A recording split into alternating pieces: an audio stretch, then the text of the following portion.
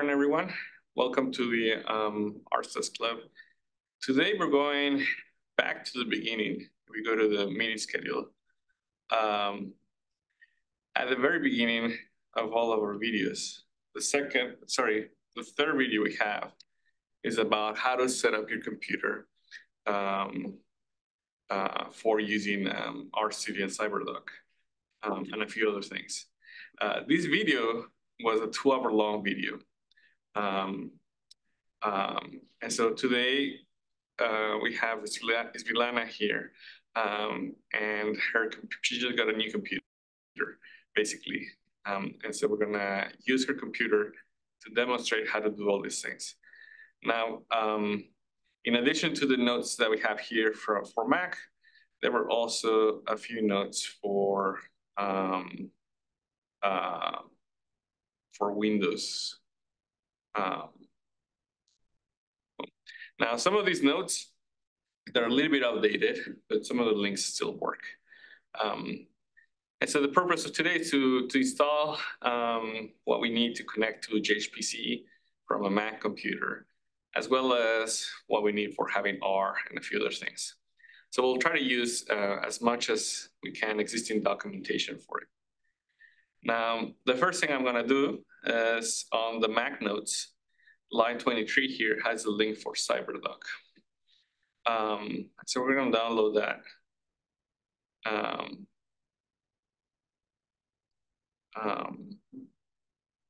Download the version for Mac.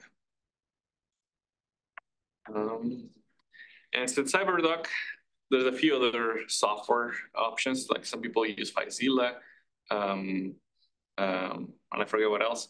But the idea is that Cyberduck is one app that allows you to have like a graphical user interface when you're interacting with like a remote server, such as the cluster. So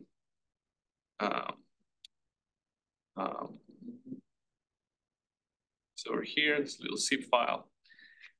So we need to drag it to your applications directory. So there's a little zip file, we uncompress it, then we drag and drop Cyberduck into applications. Once we've done that, we can double click.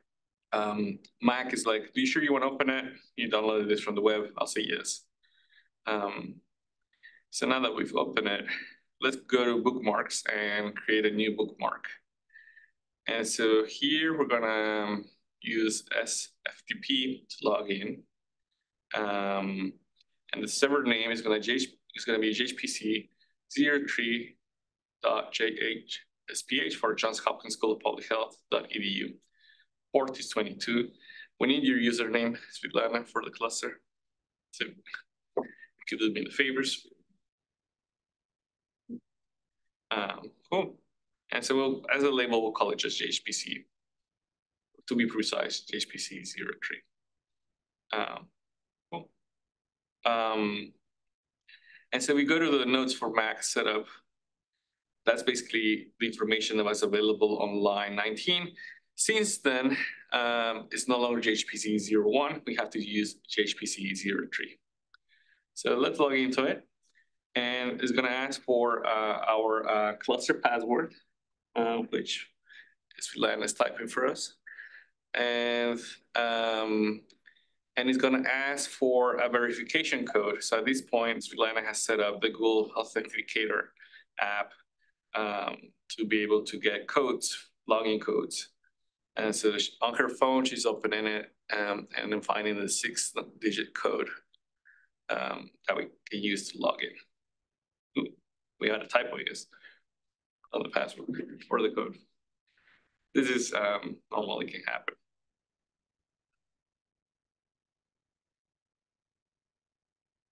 We'll need a new code.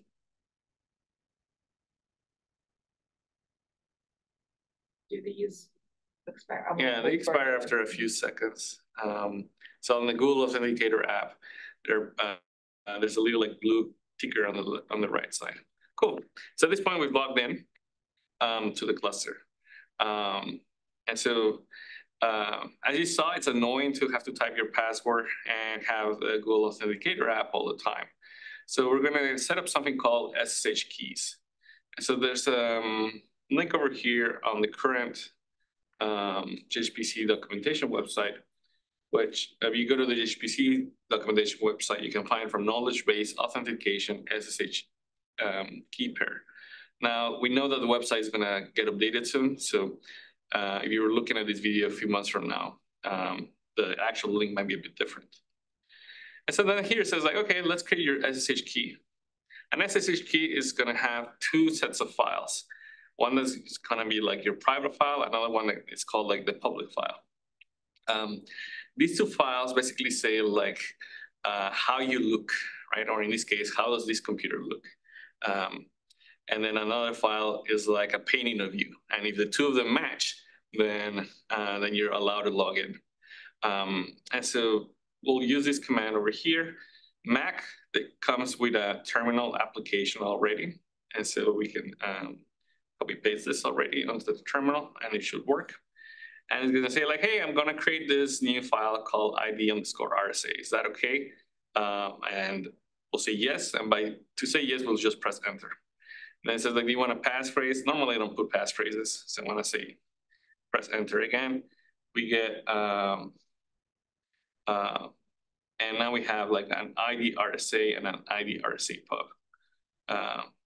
Boom. So now that we have those files on our computer, we need to actually copy the public file. This is kind of like the painting of you into a special file on the cluster called authorized keys that lives on your hidden SSH directory. So here they provide a command for doing that. What we're gonna do also is just do like open SSH ID RSA pub. It didn't let me open it. Spot the typo, so we'll do it with the command line way. I'm just gonna delete the file.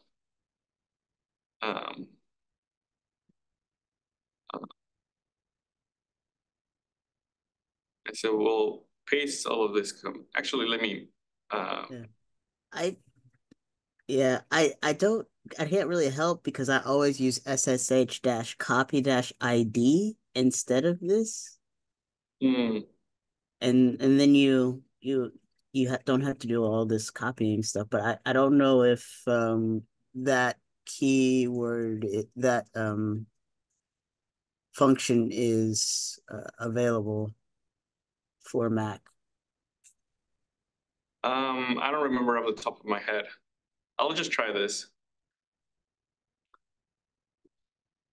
The instructions are a bit outdated, I guess, from the website.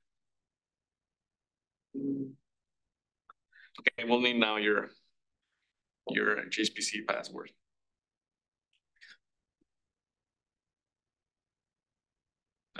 Enter, and then we'll need the code from your phone.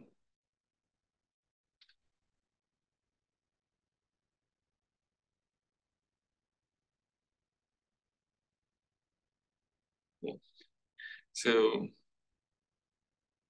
if we refresh here, now we see that like by using that command, we did copy the file.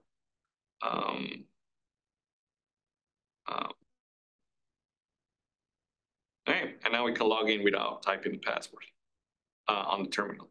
So it did work. I guess I had some typo there. Cool. So now we need to go back to Cyberduck to our bookmarks. And we'll go to toggle bookmarks over here at the top. And I want to right click on it so I can edit the bookmark. And that's because we have now an SSH key file. So this is like saying like who I am, right? The file we just copied to the cluster is like the painting of who you are. But this is the actual like full description of who you are. So we'll put that and label. We didn't like labels. Maybe it's because I have.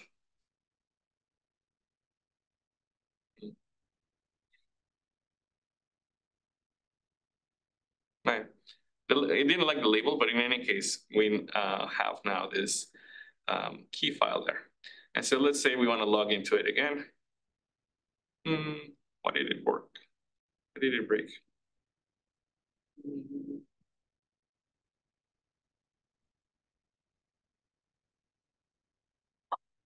It should refuse. Maybe we got blocked out.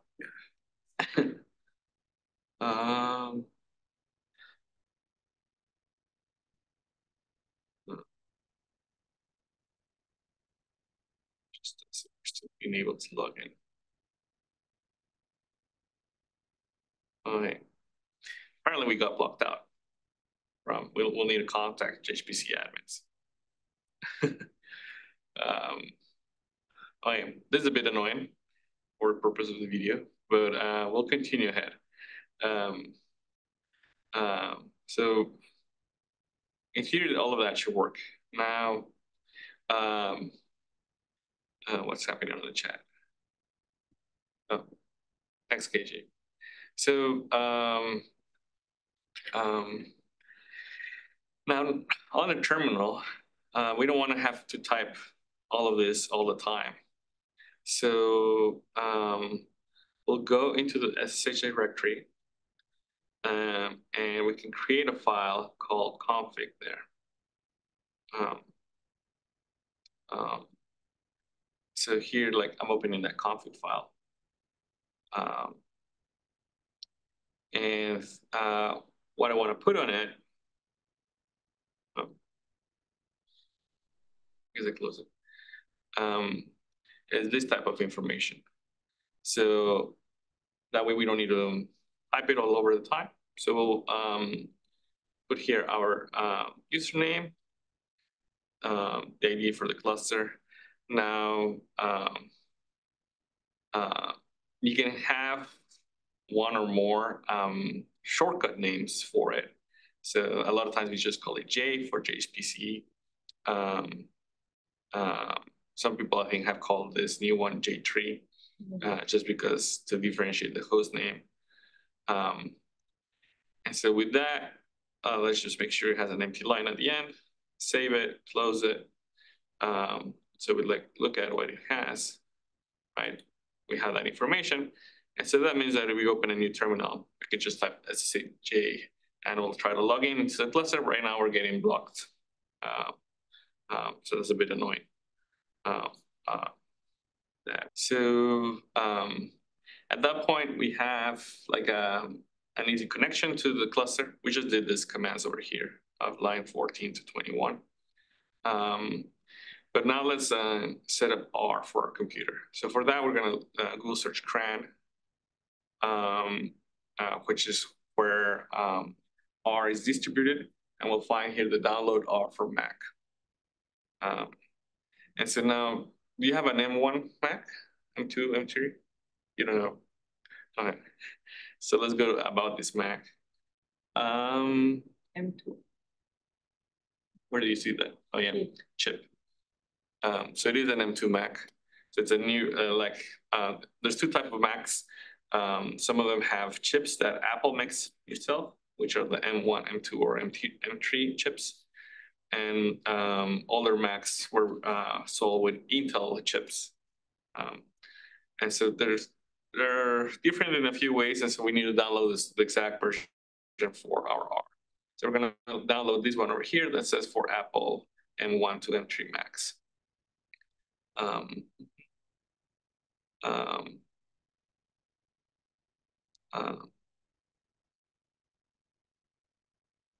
So it does a little peek. It downloads a little installer. I'm just going to install it like with the default options. We just need your computer password at this point to enable that.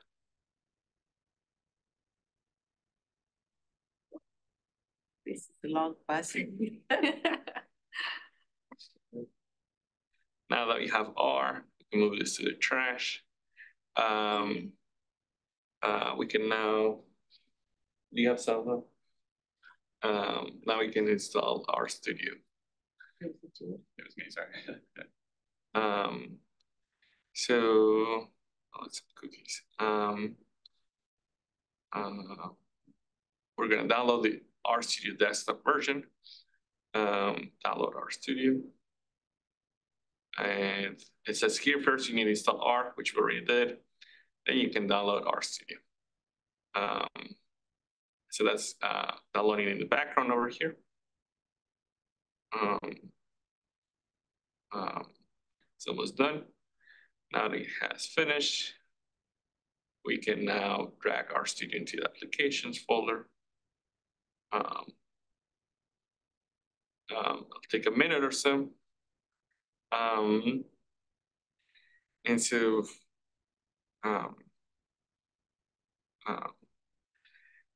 once we have that, we can now start installing a few other things maybe we'll need for our computer. And so if we go to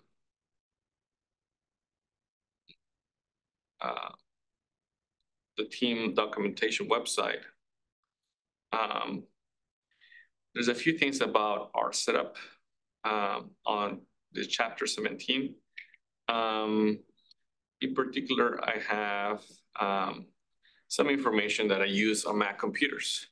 So I follow some information from this page from the CRAN that says like, hey, we need to have the Xcode developer installed.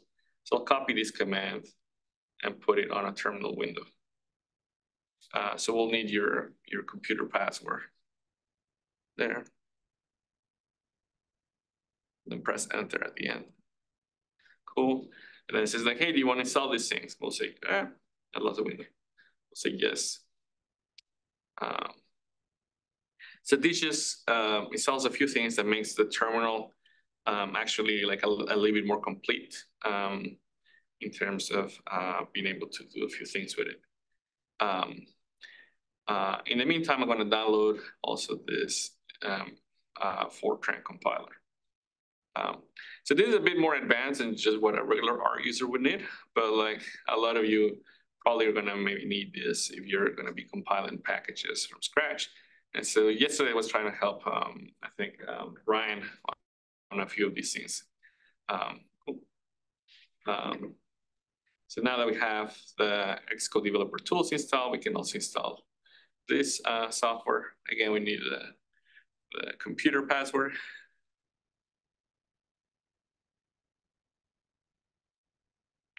Can you email Bit Support in the meantime and ask them to unlock SBAC?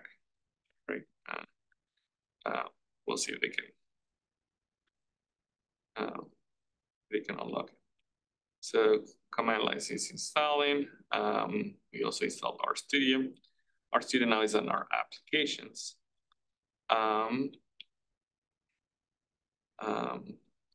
It's almost done, I guess.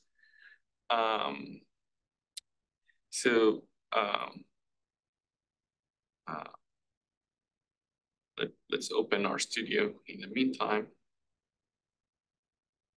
It says like, hey, do you really want to open this? You download it from the web. We'll say yes. We do trust that we downloaded the right version of RStudio. So we have R here. RStudio is what's called an interactive development environment. So it's basically like a GUI version that has all the things they think you need for coding with R. And so one of the things it has is it has a terminal window, and there we can now use our commands for logging into the cluster. Oh, actually now it did work. That's working. Okay. Okay, there were 7 failed logins since the last successful login. So maybe like we just needed to wait a little bit. Okay, so now we can log into the cluster, and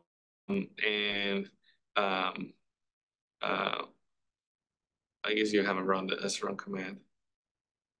Right.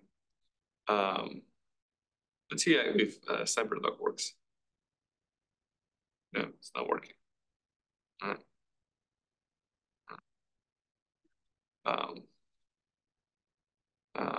We'll try to fix that maybe at a later time. One of the things RStudio can do is what's What is all the syntax for this one? I always do auto-complete it too, but I'll try. So there's like the --pty is one of them. I mean, there's --x11 if we need that, which probably we don't. We don't. You can do --mem if you need to specify that. It's just, the defaults are probably okay. Oh, then bash at the end. That should be good. I just wanted like a basic session where we can like where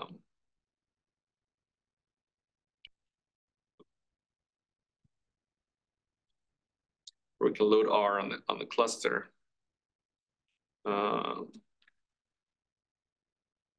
Open R on the cluster. And then we have like a little new R script. We can say things like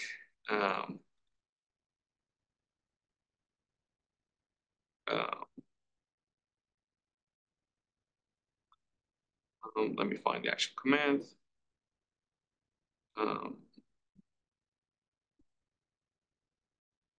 Things like this, where we install, we have like some code in our computer, and if we press Alt Command Enter on a Mac or Alt Control Enter on a Windows computer, we can execute code that we have on our computer on the terminal Windows. At this point, we're like interacting from our computer with R on the cluster, which is pretty nice. We could also like run this command in our own computers. But in this case, we don't have the remotes package installed, so we need to install it. It's installed in the cluster, but not in our computer, in our brand new computer.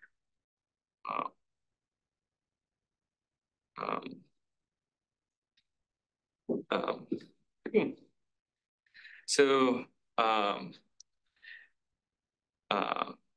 that the command lines have been installed, this is also a bit on the advanced side, and we have the Fortran installed. I typically also install all the binaries that we need for R for installing any R packages. That way, like I won't be surprised in the future. And so what I'll do is on a terminal, on an open R with sudo powers. That means that we have like admin powers. So we need our computer password to authenticate at that point. And now we have a special version of R where I can copy these commands. And this will install a bunch of tools that are needed if we need to compile any R packages from scratch. And so this is like the full advanced setup. But at this point, like if you do it from the beginning, you're gonna avoid headaches down the road when you get errors like, oh, I don't have a Fortran compiler, or I don't have this or that, and you're like, wait, what was that? So if you just install it from the beginning, now you have all these tools. Now something else that we probably need is called Xquartz. And so this is going to be useful to if you make a plot on the cluster and you want to be able to see it on your computer without having to use like Cyberduck or something like that to open it. We're going to install this software called Xquartz. Yeah, computer password, yeah.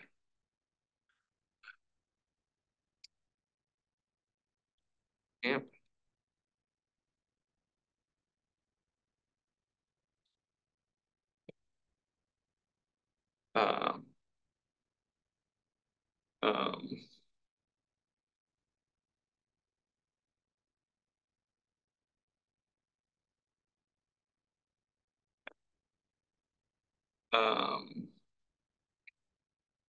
And so we'll demonstrate how this works in a second once it's finishes installing. On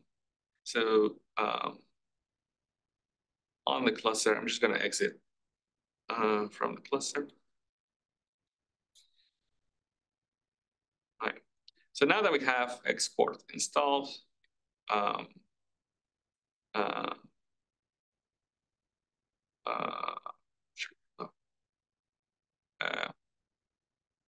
did that. Oh, it wants to log out and log in from your computer. That's okay. No, let's avoid that. Because we need to like. It's a Zoom thing. Yeah, it's a Zoom thing. So I'm gonna, let's see if it works without having to log out and log in.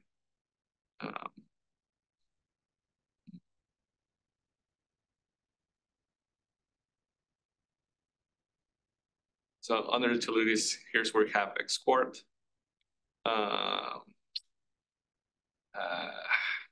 Okay.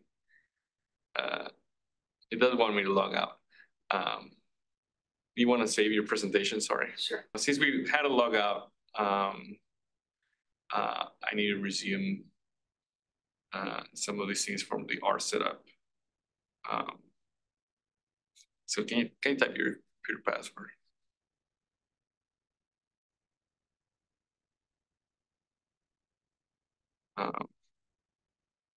So I had to accidentally cancel this. We'll let that run on the background. Okay, so let's log into the cluster here on the terminal window. And let's request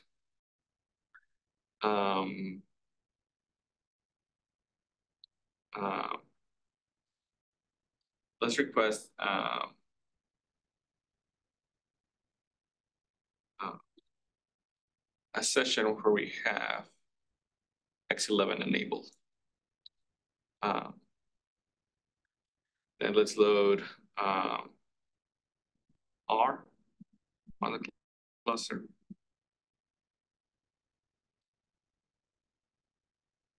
And then let's make a little plot. So now that we have Xcord installed and active on our computer, since we made a little plot, we can see here it opened Xquartz on the top left corner, and that's allowing us to see the plot from the cluster. We can resize it, we can do a few different things with the plot. So this is pretty nice if you're working interactively and you don't want to have to save the plot to a PDF file and like use Cyberduck or some other tool to like open the PDF file. So that comes pretty handy. And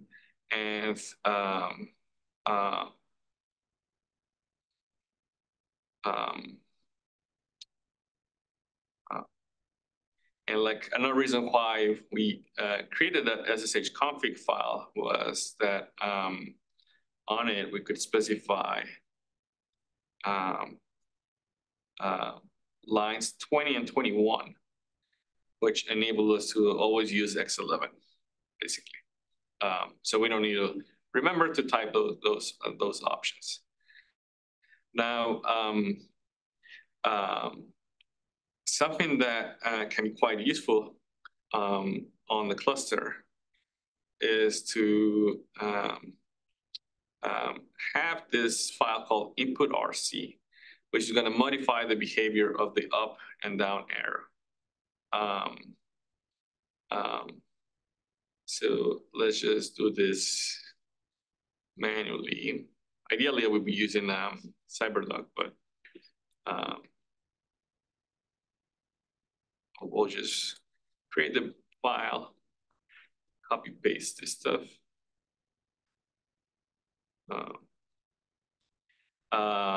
And the other thing we need to do is have a bash RC file. And so under the documentation website at JHPCE files, I just created this input.rc. That's what we just did right now. And we have this like long bash RC. So I'm going to copy all of it. We need to update this bash RC at some point with a few things, but overall this is going to work. So let's copy it and then edit the default bash RC file. So let's delete all this stuff. there's probably a faster way of deleting a bunch of lines. But I'm not a VI user. Like I'm very basic VI user. So let's just paste all of that.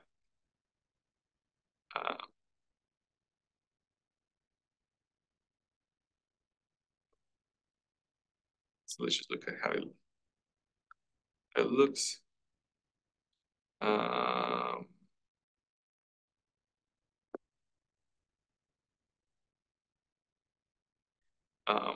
And so we won't go over every single line here, but the idea is now that if we log into the cluster, now we can use it. If I type SR, I'll use the up arrow, and it should search the last command that starts with SR, which is restaurant. Right. And so this is something that Nick and I were just mentioning, how we always use the autocomplete to find commands. And so that's why we couldn't remember this command, with all that syntax. It's a pretty long command. So that will be a bit of a boost to your productivity when working with the terminal. So now we have, okay, we did download everything we need for R. We have RStudio set up. I mean, we have RStudio installed. Actually, let's finish the configuration for RStudio.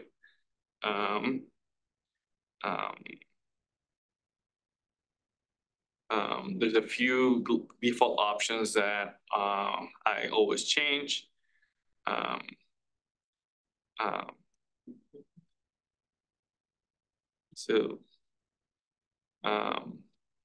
One of them, and we've discussed this in some videos that we have, but one of them is like, we do not want to restore any R data, and we never want to save it.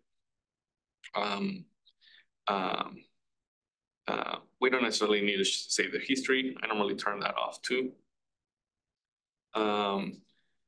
Then on code for saving, I always use LF, which is a line ending that is like universal across different machines. The Windows one. This is particularly important if you're using Windows, because otherwise your files cannot be read that easily by other machines. Then I do like to highlight the R function calls and the Rainbow parentheses. There's a few other things that I do, which is like having 4 tabs instead of 2.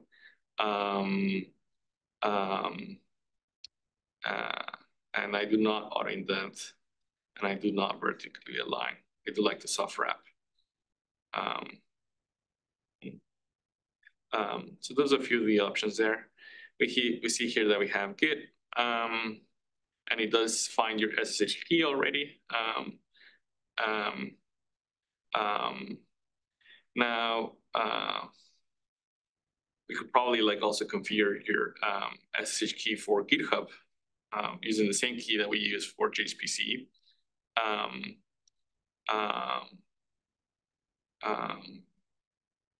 That way you don't have to type your password when you're logging into Git. So that, I mean, there's always like more configuration you can do. But that's around the main things. We go to the website, the documentation website, under our setup. There's a subsection called R packages. And this is, you want to install a bunch of the R packages that I use, for example. I won't do this on Svetlana's computer because I don't think she needs all of these things for now, right? And there's also some R configuration files, like if you want to have an R profile, which configures, for example, actually, we'll do this one a little bit of it, which configures how your R session is set up. So I'm going to install a package called use this, and then we'll, using that package, we'll edit the R profile.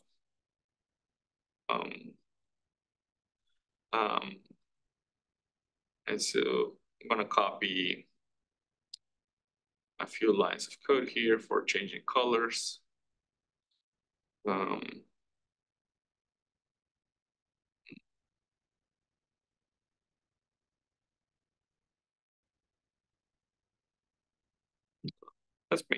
Let's leave it as that for now, just changing the colors.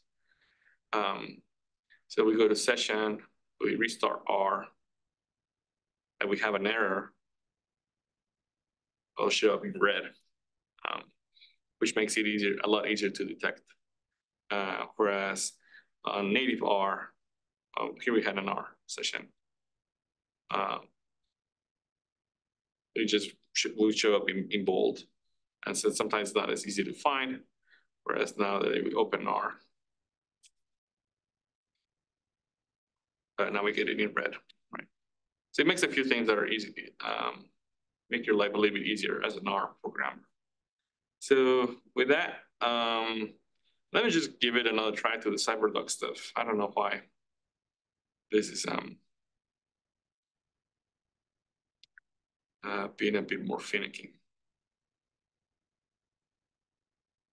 All right. We got everything to work again. And that's because we go to your applications directory. Under utilities, you're going to find something called Keychain Access. So we open that on the login over here. I mean, it's going to ask for your password, etc. Let me do it again. Well, right now, remembering that we have your password. So you go to login, you search for JHPCE. There were 2 items there. The video doesn't show them anymore because I already deleted them.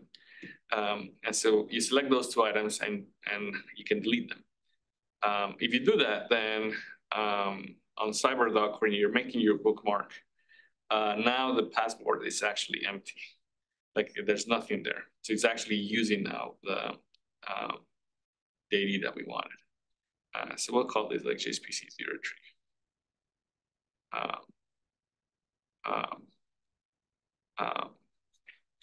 So now we can log in. And so let's say that in Svetlana's case, a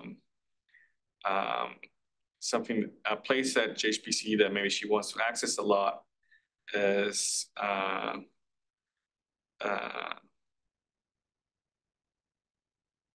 this directory where there's a lot of files from the Martinovich, Maynard, and Page groups. And so here we could also make it a new bookmark. And we'll just call this BCS04 Army page. And you can see here, like under the more options, it's showing the exact path at JHPCE. And so this can be useful to have like multiple bookmarks for.